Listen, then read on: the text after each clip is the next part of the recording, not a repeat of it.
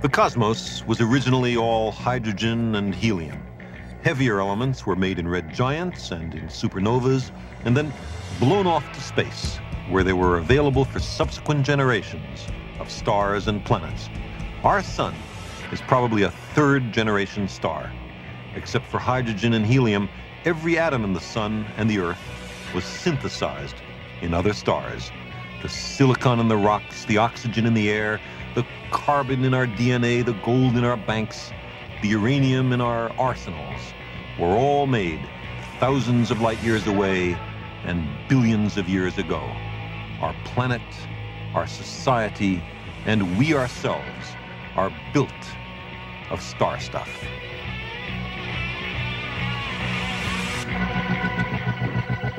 We're in a lava tube, a cave carved through the earth by a river of molten rock.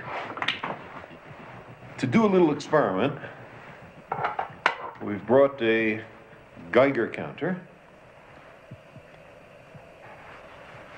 and a piece of uranium ore.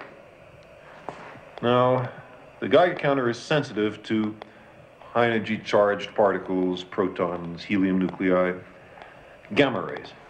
If we bring it close to the uranium ore, the count rate, the number of clicks, increases dramatically. We also have a lead canister here, and if I drop the uranium ore into the canister, which absorbs the radiation, and cover it up, I then find the count rate goes down substantially, but it doesn't go down to zero. What's the source of the remaining counts? Well, some of them come from radioactivity in the walls of the cave. But there's more to it than that. Some of the counts we're hearing right now are due to high-energy charged particles which are penetrating the roof of the cave. We are listening to cosmic rays. Every second they are penetrating my body and yours. They don't do much damage. Cosmic rays have bombarded the Earth for the entire history of life on our planet, but they do cause some mutations, and they do affect life on the Earth. The cosmic rays, mainly protons, are penetrating through the meters of rock in the cave above me. To do this, they have to be very energetic, and in fact, they are traveling almost at the speed of light. Think of it.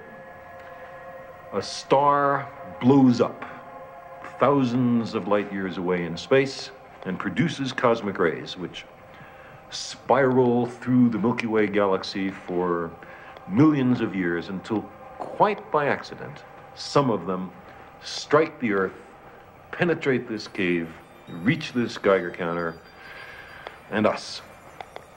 The evolution of life on Earth is driven in part through mutations by the deaths of distant stars.